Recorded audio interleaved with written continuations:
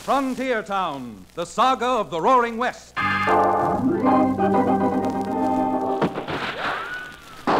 Frontier Town. El Paso, Cheyenne, Calgary, Tombstone. Frontier Town.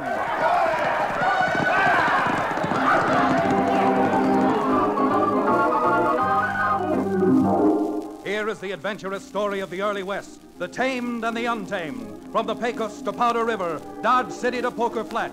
These are the towns they fought to live in and lived to fight for. Teeming crucibles of pioneer freedom. Frontier Town!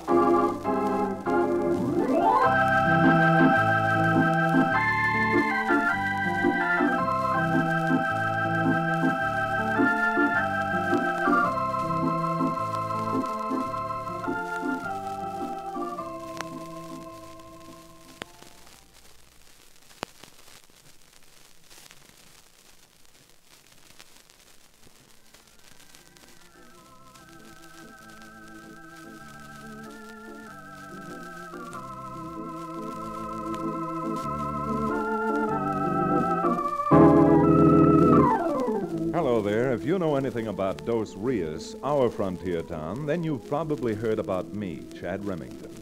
Oh, not that my name means anything, or am I an important citizen. But it just so happens that I'm a frontier lawyer. Just about the only lawyer in the whole county and for hundreds of miles around. To tell the truth, were it not for the little ranch my father left me, I'd never make both ends meet practicing law. But even with the direct type of law we sometimes have on the frontier, we do have a court, and we do have a judge. The fact of the matter is that Libby, the judge's daughter, may someday become Mrs. Chad Remington.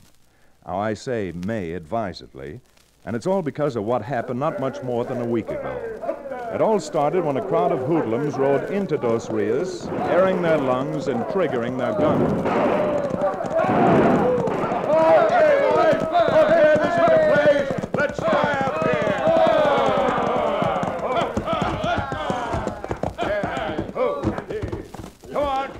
Let's go into Blackjack's place and wet our whistles with some of his best. Come on, Wait, boys. hey, Frankie. Yeah? You're all the time boasting about what a crack shot you are. Think you can hit that little gold eagle on that flagpole across the street? I sure can. Watch. You missed it a mile. I'll tell you what we'll do. We'll all shoot for it. And the first man to hit it gets 6 free drinks on me. Okay, then. Get them hog legs out and let's get to shooting.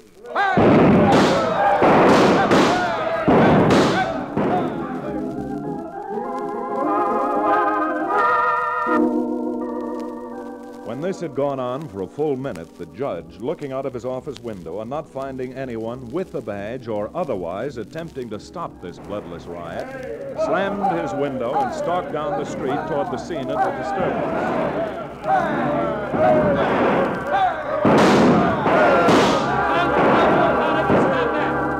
Did you hear me? I said stop it. What's that again, mister? Were you talking to us? I most certainly was talking to you. You and the rest of these hoodlums. Oh, we're hoodlums, are we? Judging from your conduct, you most certainly are. Now put those guns up before we throw the lot of you in jail for 30 days for disturbing the peace. Quiet, Joe Jaspers. I'll handle this old coot. You happen to be the law around here, mister?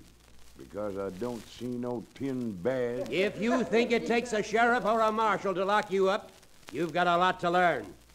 You either desist and behave like decent people, or I'm exercising the prerogative of any citizen and arresting you myself. Friend, I don't know anything about this free whatever you call it, but if you think you can lock me up, come on. Try it. Why, you contemptible, insufferable... Here, what's all... Oh, what are you doing here, Judge? Howdy, Black Howdy, Jack. boys. Well, Mr. Turner, I suppose these maniacs are customers of yours. Yeah, Judge.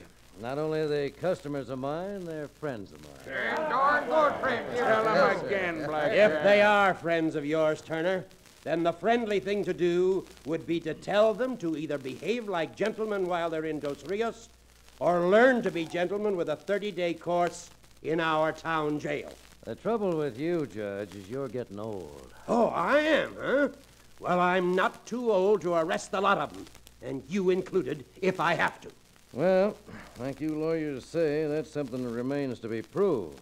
But what I was talking about was you seemed to forget when you were just a high-spirited young waddy yourself out to have a good time. I am not forgetting anything. But you seem to forget that we've got a few laws left in Dos Rios. But jeepers, Judge, these boys have been up country for a couple of months now. Ain't they entitled to come to town and have a little fun? Look around the street, Turner. There isn't a man, woman, or child who hasn't run inside or has hidden in some doorway. Frightened. Frightened off the street they pay taxes to maintain. Yeah, so? So, I'm giving you a final warning.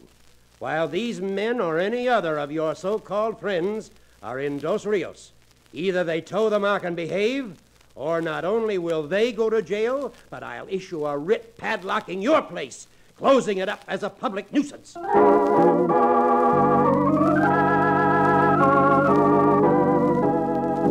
Well, the riot, or near riot, happened in the middle of town. And as a result, I knew nothing about it because, well, I was out at the judge's house paying a visit I was enjoying on his daughter Libby. Chad, believe me, I've thought about it as much as you say you have, but living the life you do, 1/3 lawyer, 1/3 freelance marshal, and 1/3 plain and simple troubleshooter. Well, don't you understand? A woman wants peace of mind and security. Well, doesn't respect and affection and adoration mean something to a woman, too? Take that man you run around with, Cherokee. And what's wrong with the O'Bannon? Oh, nothing. Run out of 2 states for peddling that fraudulent patent medicine of his. The only use he has for water is to bathe in it, and that not too frequently, and... Oh, it isn't Cherokee. It's just that I feel you aren't quite ready yet to settle down, Chad. Once you can convince me that you're... Well, glad you're here, Chad. Well, I'm glad somebody's glad I'm here. Why, Judge? I just had a run-in with Black Jack Turner and a bunch of gunslingers who started to shoot up the town in front of that saloon of Turner's. Oh, Father, I hope you didn't get into a fight. No, but if I had, there'd have been a half a dozen cracked heads down there, I'll tell you. What was it, Judge? What happened? Well, it's a long story, Chad. So pull up a chair and sit down, and I'll tell you.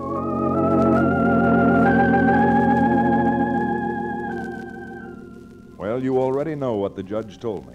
All about the rowdyism in town and his clash with Black Jack Turner and his coterie of gun-toting friends.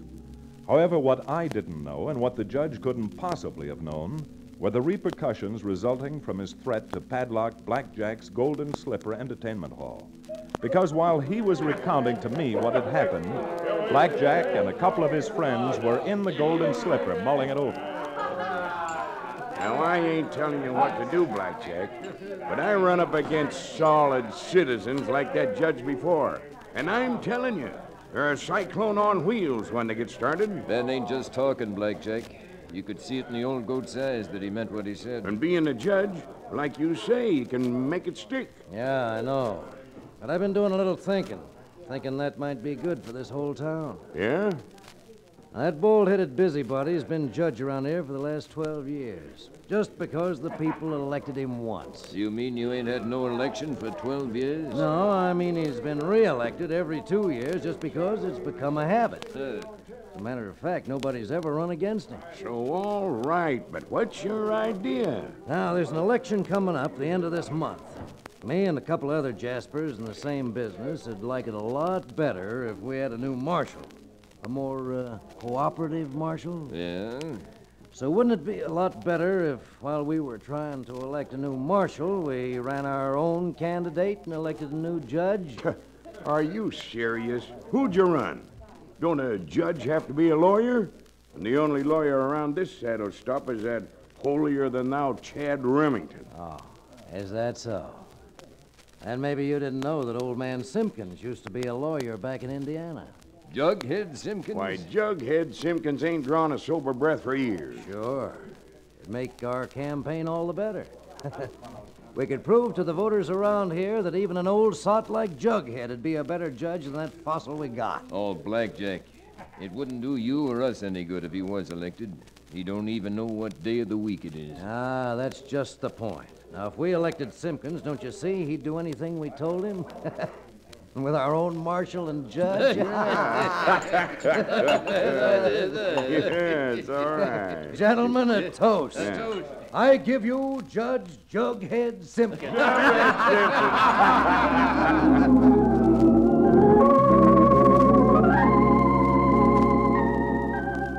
Well, Libby was right.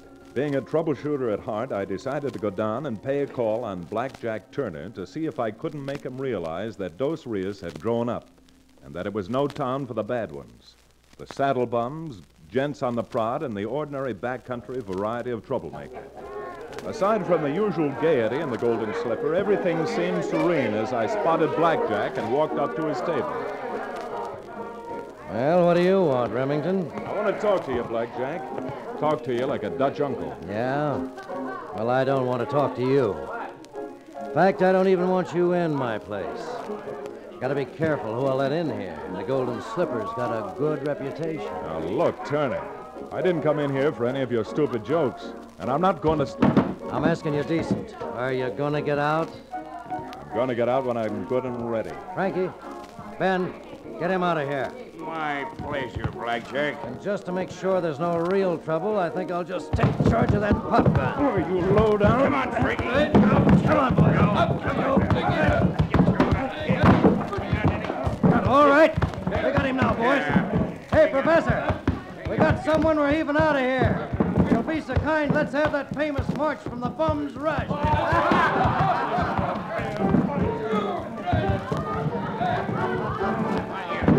That's it, Professor. Come on, boys. Now get this mule-headed maverick where he belongs, out in the street.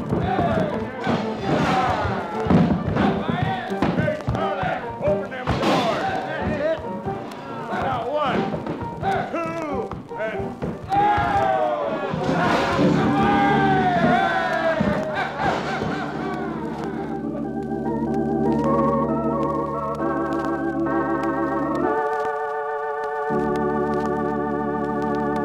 We'll return to the second act of Bullets for Boot Hill, our exciting frontier town adventure, in just a few moments.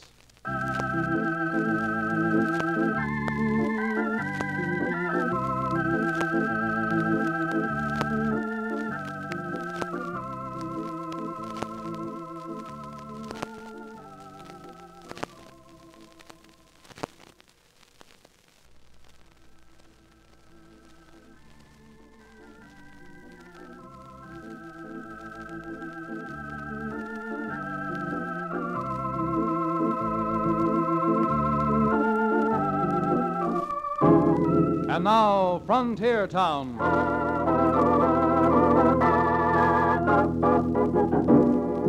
Well, there's a saying that there's no fool like an old fool.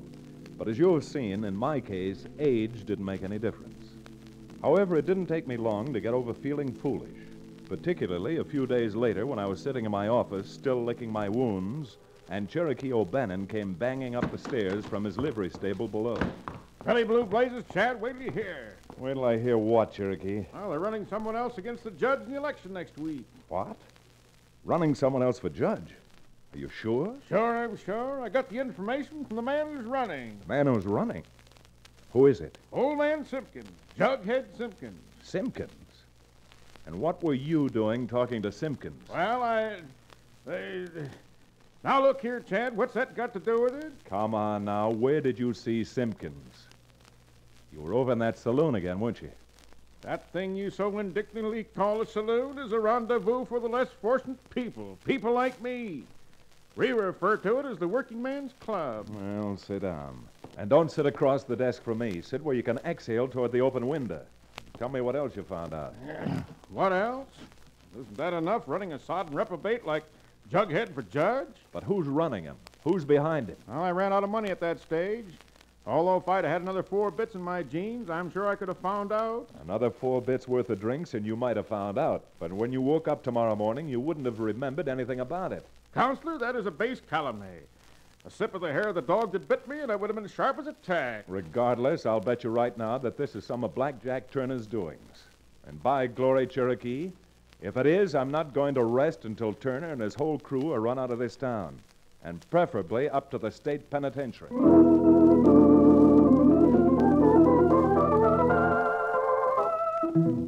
A few days later, when we could start reading the handwriting on the wall and the ridiculing posters tacked up all over town, Cherokee and I were in a sober and solemn conference with the judge and his daughter Libby. Chad, this is so ridiculous. If Mr. Simpkins ever knew any law at all, it's been burned out of his brain by alcohol years ago. The ridiculous part of it is that there are actually people in this town who are starting to believe all those palpably asinine lies they're spreading around. But you'll have your chance to answer the lies, Judge, when you make that campaign speech in front of the town hall tomorrow night. And don't believe I won't answer them. Factually, categorically, and point by point. I wish we really knew who is backing Simpkins. So hard to fight when you don't know whom you're fighting. Well, Libby, it may be hard to fight, but it's not too hard to figure out. Oh, I know whom you suspect, Chad, but honestly, I don't think that... Sapper and sea serpents, Chad, what was that? Chad, someone threw a knife through the window. A knife with a note pinned to it. I'll get it. There. Well, this is going to set the democratic form of government back to the Dark Ages. What is it, Chad? What does the note say? Here, let me read that. Warning. If you try making that speech tomorrow, you'll never make another one. A friend. Of all the cheap, contemptible, cussed things I've ever heard of, threats in a political campaign. Well, they're not intimidating me. Well, I should hope not. You'll show this note to the marshal and have deputies all around that meeting. Certainly. That's a good idea. The marshal's up for re-election, too. And this is aimed at him as much as it's aimed at me. We'll have every deputy in town protecting that meeting. If I were you, Judge, I wouldn't. What? Are you out of your mind, Chad? What do you want to do, have my father killed?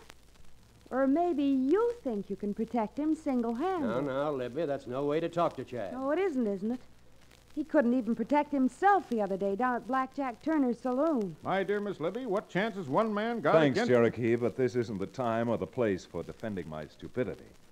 However, I'm still of the opinion that it would be a grave mistake to have tomorrow's campaign meeting surrounded by deputies. Now, if you'd only try to figure out what might be behind this thing, Judge, I think you'll see that... Chad, you're just wasting your breath trying to argue with us. I'll fight for re-election. I'll fight every thieving no-good in this town. But just so long as we have law and order, I'm going to have the full protection of that law that I'm sworn to defend every blessed chance I can get it.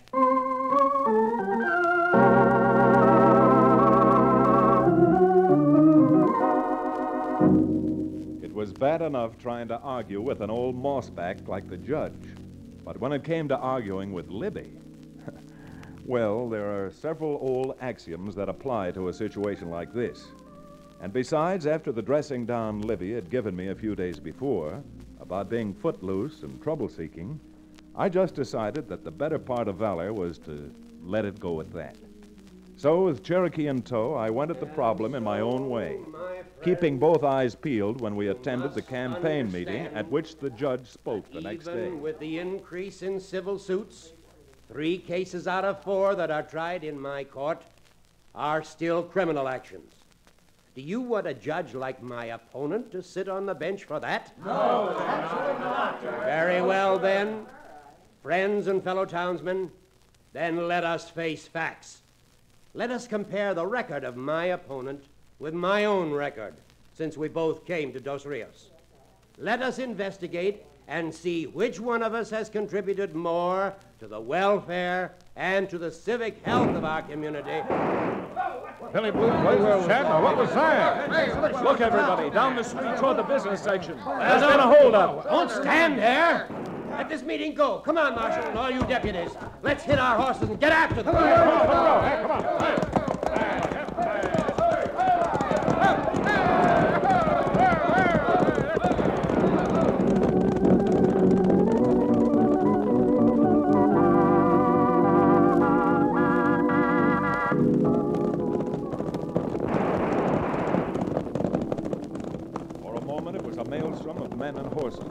But as we pulled away from Town Hall and started through the business section of town, we could soon see that it had been Black Jack Turner's Golden Slipper Saloon that had been held up.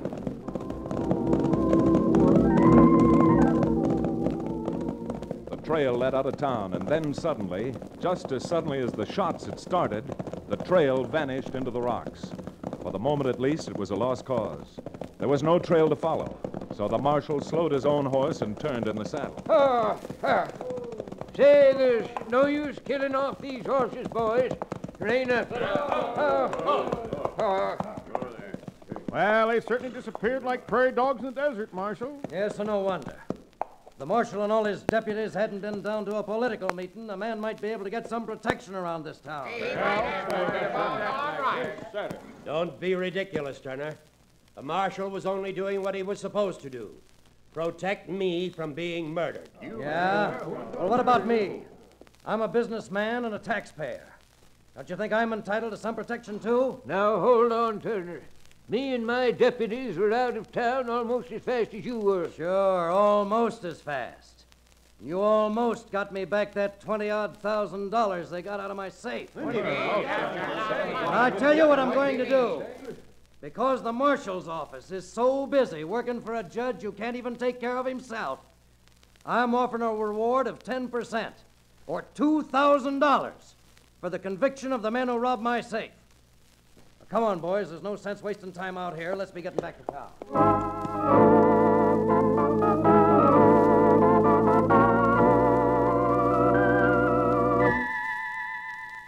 If you've noticed, I'd learned enough by that time to keep my mouth shut. But I did keep my eyes open. After the mob dispersed and went back to town, it didn't take Cherokee and me very long to discover the trail we'd been following was the trail of only 2 horses. It wasn't very likely that only 2 men could successfully hold up a saloon like the Golden Slipper and get away with it. That is, not without a little help. A little inside help. By my sainted mother, Chad, how can you even figure that this is an inside job? Item number 1. The note that was thrown into the judge's house. Yes? I tried to tell the judge and Libby, but they wouldn't listen. But did you notice the knife the note was stuck on? The knife? Yeah. It was a boning knife. A boning knife such as butchers use or they use in restaurants. Restaurants like Turner's Golden Slipper Cafe. That doesn't prove the robbery was an inside job. Item number 2. Wouldn't it make sense if this was a planned inside job to threaten the judge so that he'd do the obvious thing and seek the protection of the marshal and all of his deputies? Yeah, presuming you're right, Counselor, why should a man want to steal $20,000 for himself? Item number 3. You just heard Blackjack trying to make it sound as if the judge got special protection at the expense of all the other taxpayers. Now, if enough taxpayers believe that argument, the next judge in this county will be Jughead Simpkins. Man alive, how can you even start to prove that? Well, by doing something that's even more ridiculous, Cherokee. You and I are going to draw out every dollar we have in the bank and gamble. We're going to sit in a game with a professional gambler with nothing on our side but sheer bluff.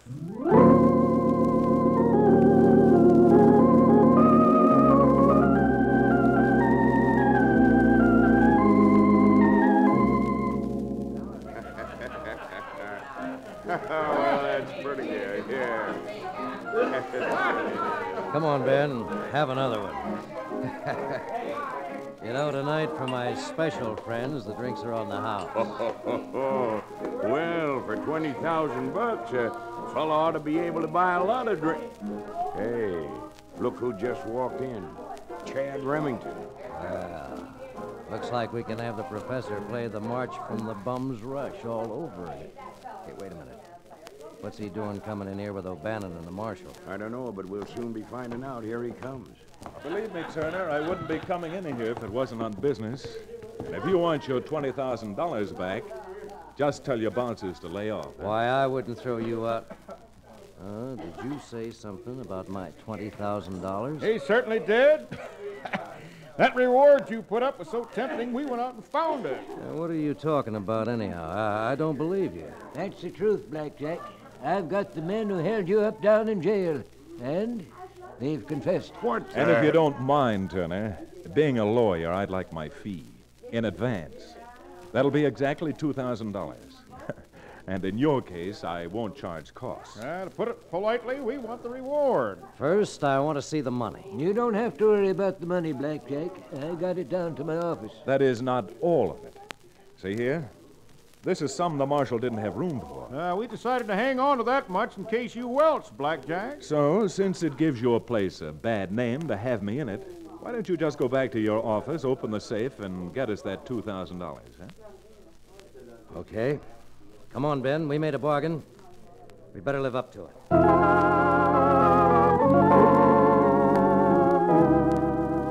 He sure had made a bargain. And as soon as they left for the private office, Cherokee, the marshal, and I sneaked out to the back window in the alley and watched.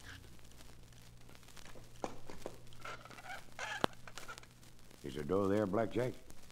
Why, them dirty liars. They never got back that 20,000. It's still right here. Why, sure.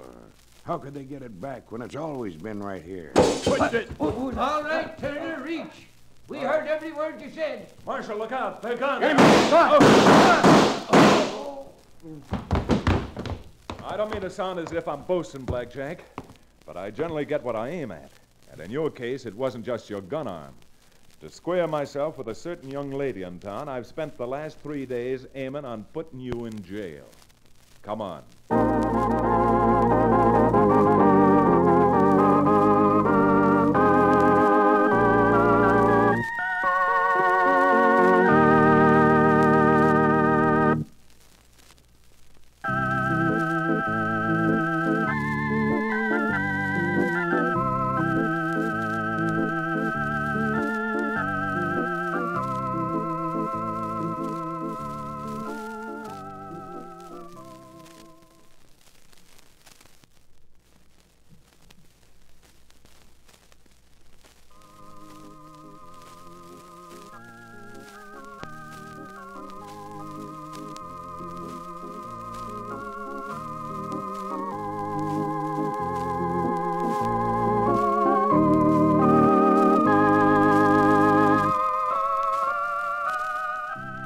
Frontier Town, starring Reed Hadley and featuring Wade Crosby, is a Bruce Ells production.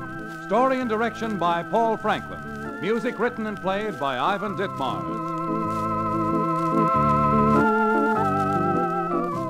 Be sure to be with us again same time next week for another fine action-adventure story with your favorite young Western star, Reed Hadley. And now this is Bill Foreman telling you that Frontier Town comes to you from Hollywood.